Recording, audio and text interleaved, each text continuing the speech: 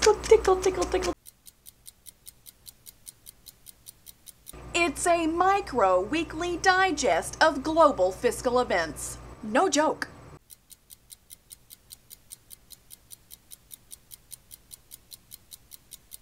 Markets in Russia did it, markets in Austria did it, and so did markets in Brazil. An online contributor to Friday Fiscal Tickle, named Bloggy, offers suggestions now on how he thinks markets in the U.S.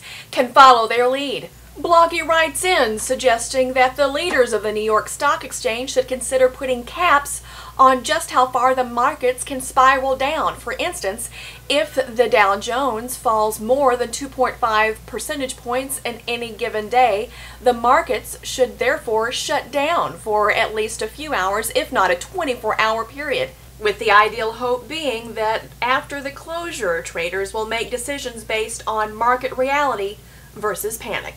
It could go something like this.